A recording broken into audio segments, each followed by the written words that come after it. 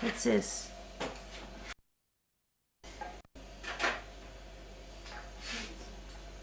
Doesn't want to turn over.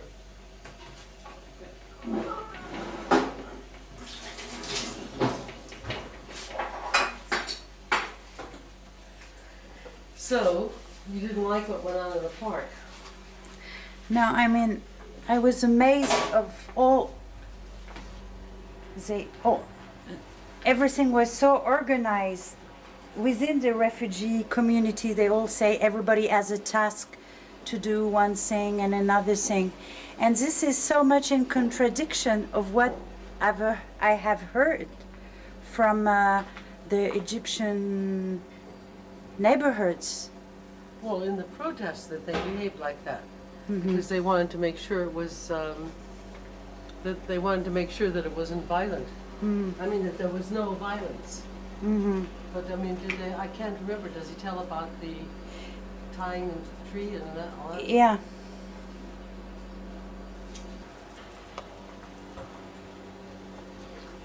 Yeah, we'll wait till the security gets back. He should get back in about 2 minutes. He went looking for the things he forgot. Who did? The security. Oh. So turn it off and tell me.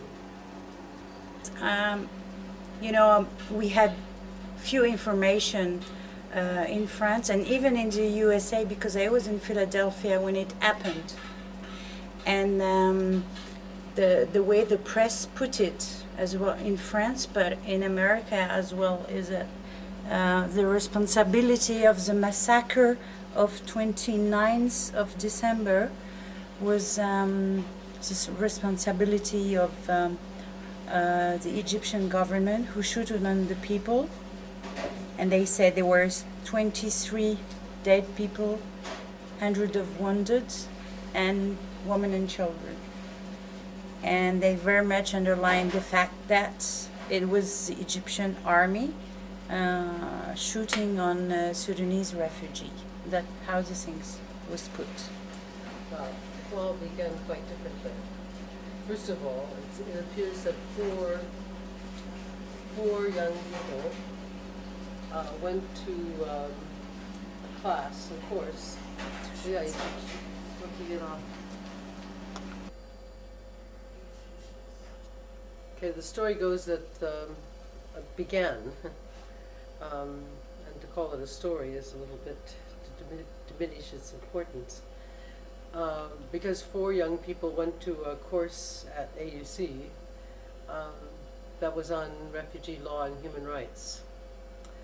And so they learned about the rights of the refugees, and they also heard the phrase that refugees are voiceless. So they called themselves the Voices of Refugees. And then they had been thinking about this protest since April. So at the end of September, a few dozen people gathered in the park to launch the protest. And they put up banners all around the park. You can see in this picture, this picture, Yeah. they had banners all around with their various complaints and demands that they were placing on UNHCR, United Nations High Commissioner for Refugees. And there were lots of them in Arabic, and they were also in English. And they had pictures of people that they alleged had disappeared. They also had, for example, they said, we want our women and children safe from sexual abuse on the streets.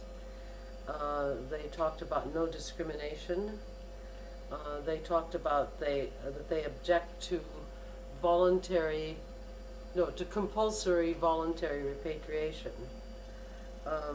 And they said no to integration.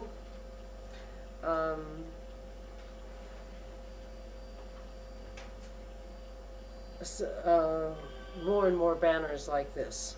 And it was quite decorative because, of course, they had colored sheets hung up to section off the the park and the famous tree in the middle. And the protest, well, the first thing that happened was that UNHCR immediately went public with the fact that these were people of no concern, that they were economic migrants. In other words, they were all closed files, people who had been rejected from refugee status. So I sent my students out to do research, and they took lots of pictures of refugees with holding up their yellow and blue cards. And in fact, more than 2/3 of the refugees in the protest were people formerly under the protection of UNHCR. It was only a small minority that had closed files.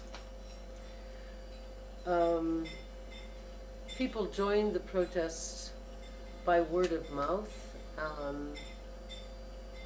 by seeing it, because of course this was the place that they had to go meet UNHCR.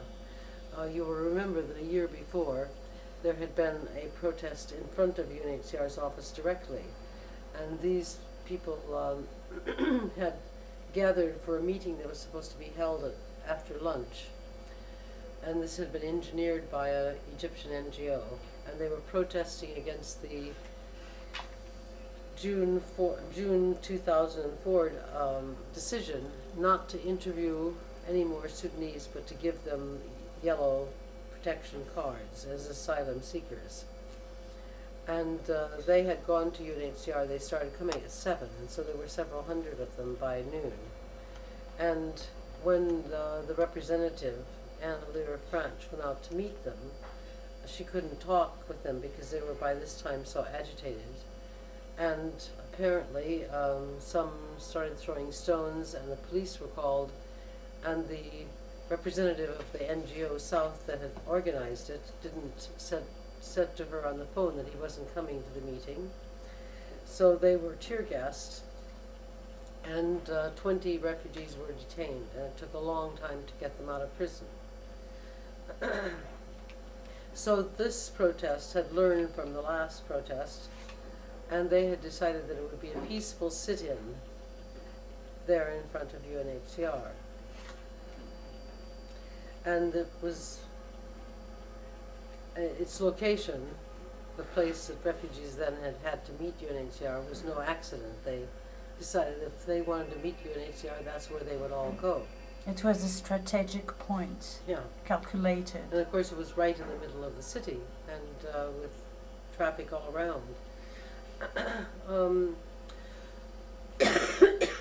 you cut that? What? My coughing? Oh. Anyway, Of course we do. the police protected them, and they created quite good relationships with the police. At first. All through the 3 months.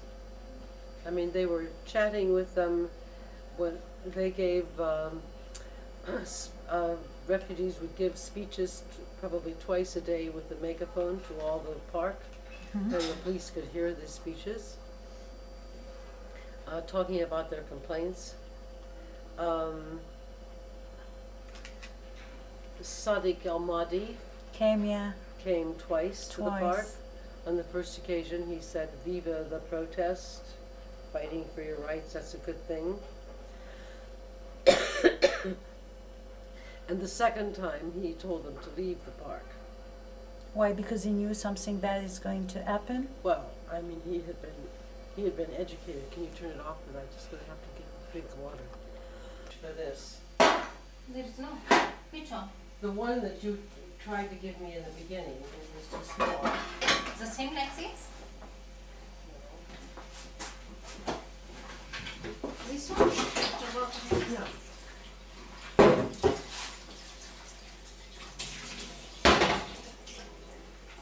Sorry, I have to. Okay. So.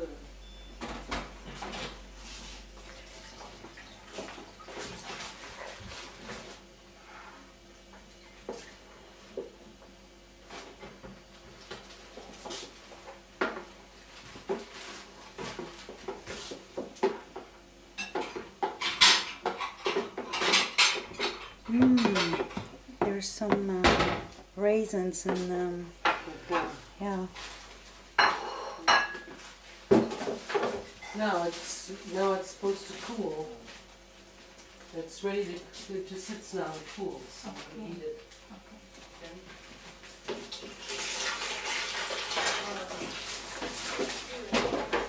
Yes, ma'am.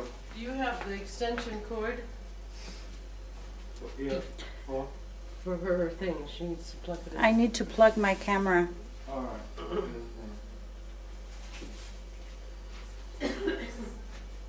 So, of course, the refugees wanted to negotiate with UNHCR, but UNHCR would have nothing to do with them at the beginning. But you were talking about Sadek and Mahdi Oh. coming the second time. Yeah. Well, when he came the second time, of course, by that time he realized that this protest, A, was illegal as far as the Egyptian government was concerned because they hadn't had permission to have it. Mm-hmm. And secondly, he knew that UNHCR wasn't going to move and told them to go home, back to their houses.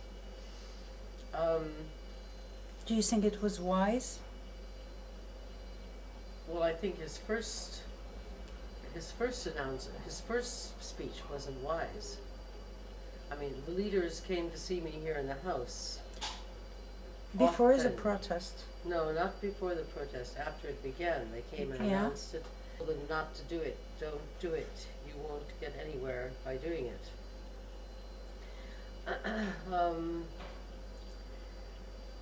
And how many of them are those leaders? I mean, it's how many people? 10 people? Well, there was only 4 in the initial group, but they rallied all these people. And as I say, they gave pep talks every day. They were very well organized within the park. They had security people with red aprons that looked at your ID if they didn't know you before you came into the park. They had people who were spokesmen for the protest. So it was very difficult to get to talk with just any refugee in the park.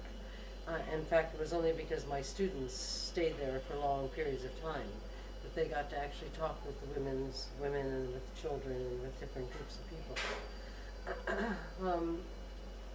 So they wanted to present a united front, and they kept emphasizing that we're the map of Sudan.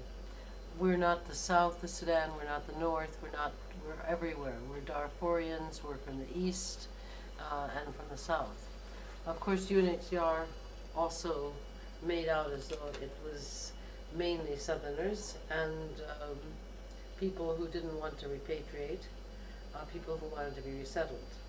And one of the interesting things is that these 4 young people who went to the course learned that resettlement was not a right. So resettlement was not featured except if you can't solve our problems, take us to another country. And they didn't care which country, but take us to another country where there is no discrimination. So we often asked the refugees where they thought that kind of country existed, since discrimination is everywhere.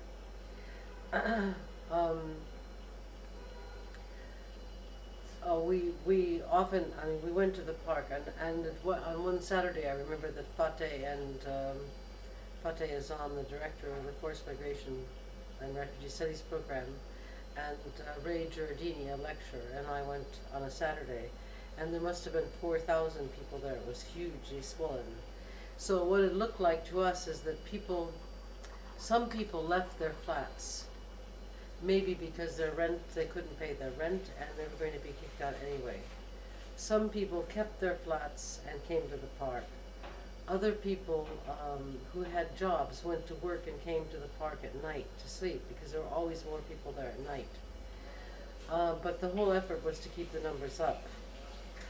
And as I was telling you, unfortunately, they used unscrupulous methods to get people to come to the park too. The refugees were to get on the telephone. We were told by one Dinka leader who had managed to keep his people from going to the park. They would call them and tell them that the airplane is coming tomorrow. And even on the last day, the day that the police drove them out, somebody came with his television and all his luggage. And the park was filled with luggage. People had everything with them. A plane was coming to take them where? In a third country where there were no discrimination? That was their Like a building myth to maintain them in the plane. That's an awful responsibility to maintain people on a lie like that. And we had a seminar in the middle of the protest at AUC, and we let the leaders come and talk about the protest. And of course the room was completely packed out with people from the protest and other people. And afterwards, outside, we talked to them and we said, you know, there's going to be blood on your hands. This is not going to end peacefully. Something terrible will happen, and it's You going told to be, them? Oh, yes, over and over and over. But they had themselves in a situation in which there was no easy way to disperse. So they had approximately 4 negotiations with UNHCR in their offices. And finally, on the 17th of December, these 4 went to UNHCR and they had negotiated a document. I should have pointed out that the attitude of UNHCR began to change, not only when we proved to them that they were people of their concern, as they put it, but also a delegation came from Geneva and toned down their rhetoric, UNHCR's rhetoric. And they had a wonderful Lebanese woman who went to different NGOs and would meet with the refugees and talk to them. And she had... She was one of the from Geneva. She was here temporarily. And she talked, and she could speak Arabic. And she talked with them about the lies that were being told to them in the protests and what the truth was. Anyway, so on the 17th, these 4 signed a document, and the document said that they would give one of the things that the UNHCR promised would to give them financial help to get back their flats, so they would have some place to go, and that they would look into the closed files, and that they would interview the yellow card holders in the park, and they had to have a list of who was in the park, which apparently these 4 people provided them, and that they would go into UNHCR offices in groups of 20, and after all the business was dealt with those 20, then 20 more would come. And I don't know what was wrong with UNHCR's mathematics, because they wanted this all done by the 22nd of December, which would have been an impossible feat to do. But when the leaders went back, and I'm putting quotes around the leaders, went back to the park, the rest of the vocal leadership would not accept this agreement. And they said, we have no guarantees. And at that point, someone from Geneva came out into the park and talked with the refugees. And they asked them, where are our guarantees? And the UNHCR spokesperson said, well, all the media is here, all the press is here, and they will be our guarantee that we'll keep our promises. But of course the refugees didn't believe them, and they said, well, the 20 can go in at a time, 20 people can go in at a time, but they'll come back to the park and we'll all stay here till everybody has been seen. Well, of course this is impossible. And UNHCR sent the final of its 3 communiques to the government, saying that they wanted them the government to disperse. And that's why I feel so badly about the fact that Egypt is getting all the blame for this, when actually UNHCR had requested them to do it. And they would know very well that the police in Egypt are not trained to peacefully disperse any kind of a protest. There's only one system that they know, and that's beating people to break up protests. Like in other countries. Yeah, and they've never been trained to do anything else. The day that this happened, in the afternoon, I got a call from Nkrumah. What's his first name? Yeah. Gamal Nkrumah, Gamal. the journalist from Al-Haram. Yeah. And he said, I heard they're going to break it up tonight. So I immediately sent 2 people over to the park.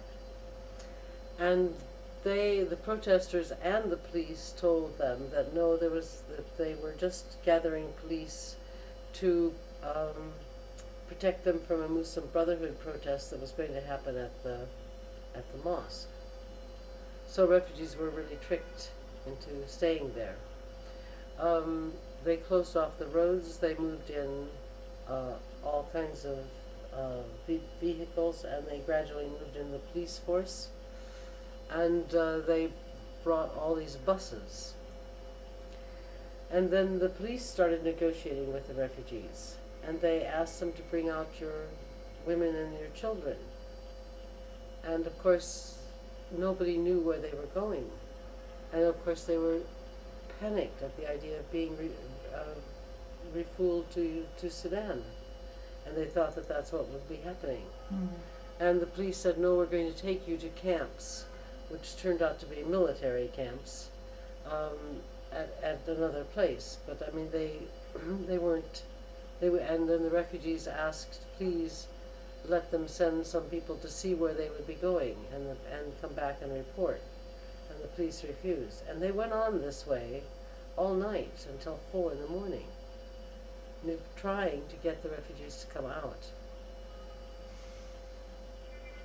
And then of course they began spraying water and shooting from water cannons, and of course the refugees covered the children and women and children with plastic, and this is where a lot of deaths happened, because of course they were trampled and suffocated.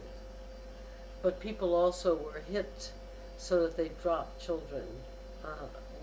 The man who hung himself in prison, the 29th, was said to have been one of those whose baby had been knocked out of his hands, and that he just couldn't stand it and hung himself.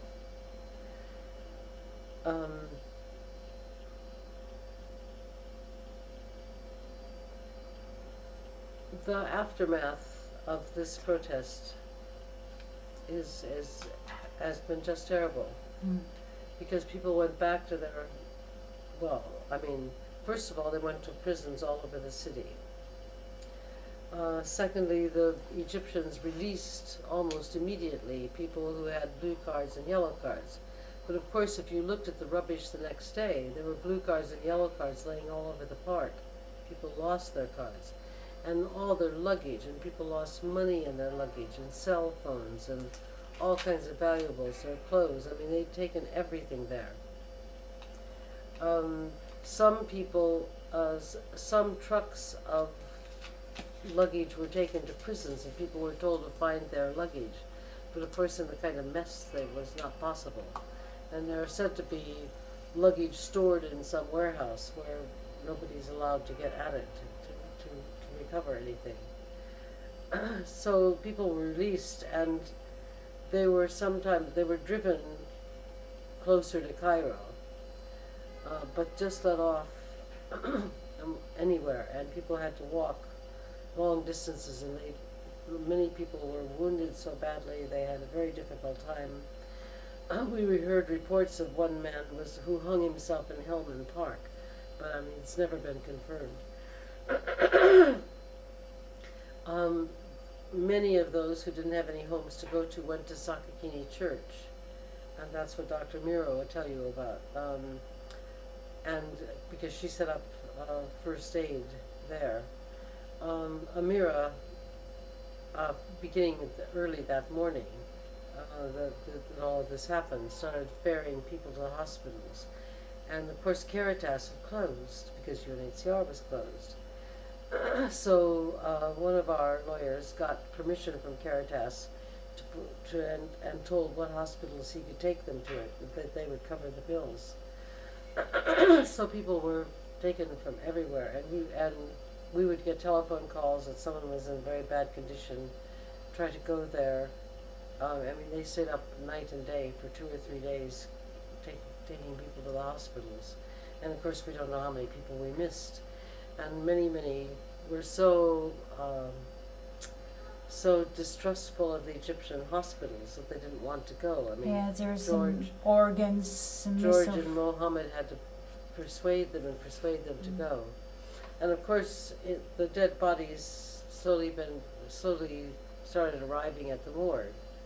And you read the story about the man who found himself in the morgue alive. Yeah. And of course, people tried to go to the morgue, and Ashraf Azar, who works for UNHCR, and Ashraf who? Azar, who works for Azar, UNHCR. I don't know He's her. just a fantastic Egyptian doctor. And he was at the morgue and trying to help the bereaved come to terms with it, take them, to go in with them to identify the dead. I mean, it was a really, very horrible time. And so you should shut it off a minute till I think of something new. And I want to, if you please, to go back to the responsibility and the game of UNHCR. Why, I don't really understand what kind of games they played. Did they really, is it only errors, like you entitled the report?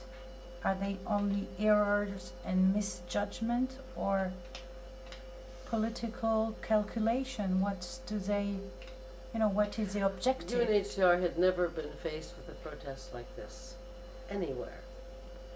There are many protests, and more all the time. In fact, there's just one on Iran happening in Burundi. More and more protests, but usually they're broken up by police almost instantly. So they were never faced with a protest like this that lasted 3 months. And thousands of people. Well, Africans, yes, of course. They, as I said, they first dismissed them of being of no concern, and then when they finally found themselves having to start to negotiate with them. I mean, for example, they said, if you'll give us a list of the missing people, we'll search for them. And they said, well, probably most of them have been resettled, and you don't know it. But they never really came to grips with the issues, and of course the things that refugees were asking were impossible, again with quotes around it, for them to fulfill. How could UNHCR resettle 3,000 or 4,000 people out of the population of refugees in Egypt with any kind of equity to the others? And resettlement, of course, is this really evil influence upon refugee populations everywhere. Because once you start opening up this door to resettlement, every refugee wants to leave this country, or leave any country that they're in. And I mean, they go to camps like Kakuma and Dadaab or in Uganda, and the word gets around that they'll resettle people who have protection problems or women who have been raped. And of course then they disbelieve anybody who comes and gives a testimony that they have been raped, which of course they probably have. So it becomes a terrible manipulation of each other. Disbelief of refugees by UNHCR, refugees themselves manipulating the categories that they think will make them successful in being resettled. So what is it's a complete stalemate and lack of understanding on the part of the refugees and on the part of UNHCR. And what about the solution of resettlement? If UNHCR cannot resettle people, I mean. Well, to give you an example, we have a case of somebody who's written a book This will not be shown here, right? This film will never be shown here. Sorry? This film will never be shown here. Which film? What we're making now. You don't want to? You have to promise me it won't be shown here. Oh, no, not here, but in France. We have a refugee. If I film, it's to show to people, Okay. Yes, but not here. not in Egypt. We have a refugee who wrote a book about Israel's right to Israel. Mm-hmm. And he spent 2 years and got the death sentence in Sudan, and he managed to escape. And he came here. And to make a long story short, he was writing his testimony in an internet cafe. And due to some fracas, he had to flee the cafe, the internet cafe, with his passport and his testimony left behind, and his refugee card, his yellow card. He called his wife, who has been a really solid support to him, to tell her to get out of the flat because the Egyptian businessman would know his the address, and he wouldn't come home that night. But before she could leave, the Egyptian owner of the internet cafe went to the house and said, you know, I have all this evidence. I'm going to turn your husband into the security unless you come to clean my house. Clean my internet cafe. So for 1.5 years, she's been going there as slave labor. And worse. We can imagine. And I can't tell the rest of the details. But anyway, it finally became too much. And she came to Amira for legal aid. And our programs director has talked with UNHCR about this case. And the protection officer said, but if we resettle him, everybody will become pro-Israel.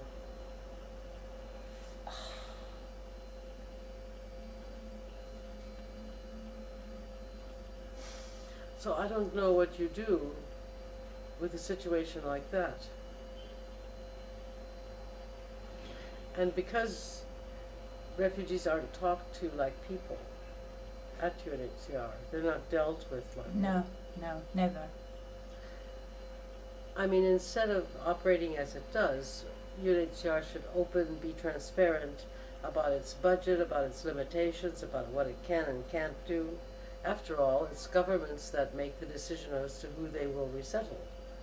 UNHCR can only recommend. Now, the problem is, unless UNHCR recommends, governments don't even consider a file. But after UNHCR recommends, America, Australia, Canada, United States, they decide who they will take, Yeah, and they exactly. reject. Yeah, but they know that most of the time, the refugees. Well, They know that the countries are the one who has the power to resettle or not. but because UNHCR has the power to refer, they put all the blame on UNHCR. And we have one refugee who had his appointment on the 2nd or 3rd of June for his refugee status determination interview. And when he went for his appointment, they said, sorry, we've now made a decision on the 1st of June not to interview any more Sudanese. So he went a bit crazy, and he said, I'm going to sit here until I'm interviewed. I'm going to go on hunger strike. And of course he was hauled off to prison. The police were called, he was hauled off to prison. He spent a week in prison.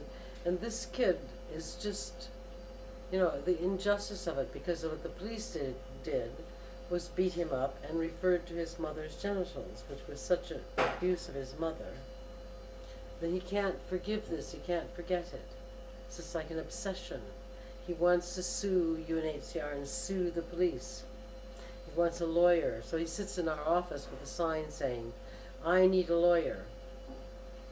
And I have to go get him out and try to talk with him. And we worked with him for weeks and weeks and weeks. Finally, we took his whole testimony. And because UNHCR promised to interview all the yellow cards in the protest, which he was there, We gave him his testimony and sent him off to UNHCR with a letter saying, you promised to interview we who were in the park. I don't know what's happened. I haven't heard from him since. But I mean, why UNHCR should have some kind of attaché spokesman or someone who for communication, just to explain what is resettlement and the impossibility of resettling people or not.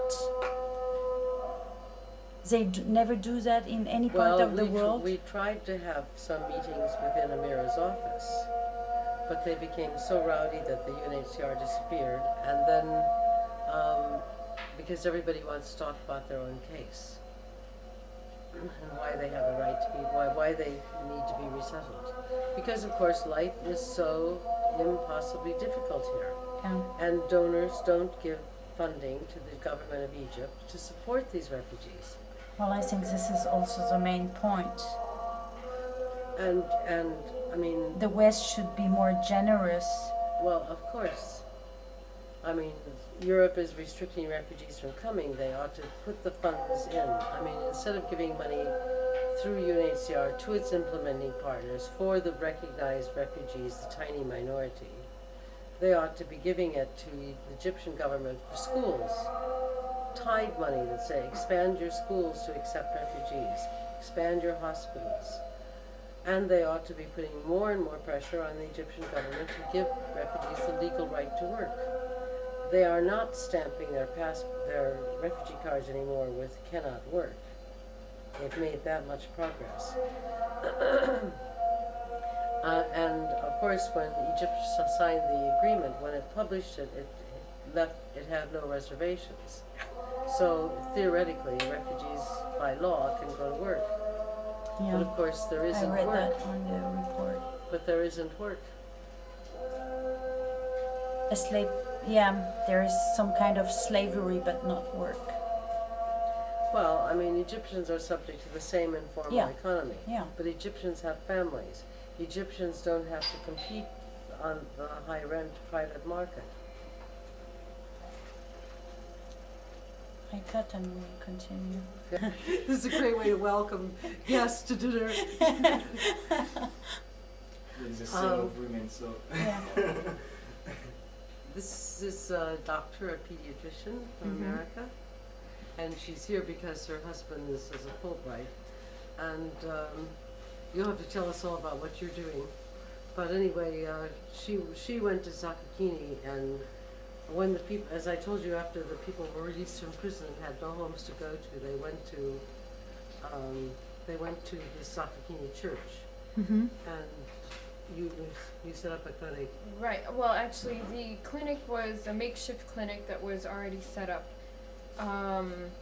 I think within 1 to 2 days following the protest, and I believe it was set up because Caritas was closed for the holidays. Well, they were closed because UNHCR was closed. Oh, okay.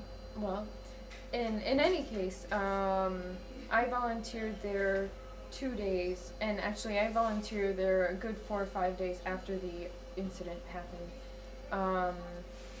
as part of a team sent over by Refugee Egypt, which is another NGO that deals with healthcare and other aspects of service for refugees. I was part of that team. And how many, what were the conditions of the patients? Well, at that point, I think the more severe injuries had been triaged and referred to hospitals. So I was seeing more lacerations, cuts and bruises, body ache, secondary to kicking, trauma of that nature, and also a lot of sort of respiratory illnesses, possibly from prolonged exposure to the cold, a lot of pneumonias, asthma, and especially with the kids, like runny noses, ear infections, that sort of thing. there was one woman who was pregnant, who claimed that she had been kicked and was having difficulty urinating, and we referred her to a hospital. There was one woman who had been beaten in the face with a stick, and she had a laceration that had been already sutured. So there were a lot of sutured up lacerations that we were just doing kind of wound care, wound dressing changes. But were some of the lacerations by knives? Because My understanding was that according to the people I spoke to, the refugees I spoke, or the refugees and other people who I was taking care of, the police had sticks with something sharp at the end. Oh my God. But just because there was a lot of people that said they were cut with knives. yeah, I mean, and there were sharp. It looked like like sharp lines. You know what I'm saying? Like not jagged, what you'd expect from beating with a stick, just a stick. And were the wounds mainly around the head? Everywhere. But a lot of people told me that they were aiming at heads. And I was also informed that they were aiming at people carrying children. And hitting the children. Oh my God. Now, I mean, that's what I was told, but I mean, I wasn't there, so. But how can you explain this changing of attitude? Because during the 3 months they cooperate with the police were taking care, it was like a caring attitude. How come it became so brutal? Well, I think it's because the different security forces were brought in, hundreds and hundreds and hundreds of them. I mean, there's said to be 4,000, nobody knows how many were brought in. They were brought in with riot gear, and as has been described in the report, to frighten the refugees, they would jump up and down and shout. I mean, all of this before they finally attacked. What So were they they were- saying when they shout? Well, I wasn't there, and I don't hear Arabic, so I can't tell you, but abusive things the refugees reported. Insults. Insults. And it's also said that people from the flat above Through, threw things at them. yeah. Now, the refugees also tried to protect the children and women, so they fought back. And policemen were also injured. So, I mean, it was a real Riot. riot, yeah. There's no doubt about that. Hello. Hello. I think we'll have to stop filming. Yeah. Yeah, I was there. Well, I mean, I wasn't there, but I was there when they were discussing that. So I have some inside knowledge on that, but I don't know if I'm allowed to say it. Tell us about it. This is going to France. It won't be shown here. Okay, hold on, let me think. Parties infiltrated Sakakuni. What I understand basically is that there were refugees organizing a protest within the walls of Sakakini, and they had distributed flyers stating that there would be a protest on such a date, and that we would meet in front of Sakakini, which implicated, Sakakini, which actually put Sakakini at risk in terms of, here's a church Yeah. trying to stay neutral in the midst of this Right. ruckus, right? Yeah, and if they're implicated, they can be closed down by the government. So I think that was Well, and left-wing parties and one NGO infiltrated. They were the ones to stir it up. yeah. See that, and that I don't. And they wanted to march to UNHCR. Right, I mean, and so then Sakakini had to close its doors and throw out all the refugees who were Right. sleeping there. Well, the thing is though that they did try to get some kind of monetary compensation for the refugees in order to get them to leave. So I don't know if it's fair to say that they were thrown out. I know that they were given some amount of money, varying amounts of money, but it was difficult to organize that. So Yeah, it's UNHCR put some money through the Alexander Bank, and people went to the bank and got money according to the first letter of their first name. And so, of course, people went all to the banks. They had great trouble getting their money. Some of them didn't get money. There were all kinds of problems about this. But and then, of course, in terms of the burial costs, that's a whole other issue, which we'll do in the next time.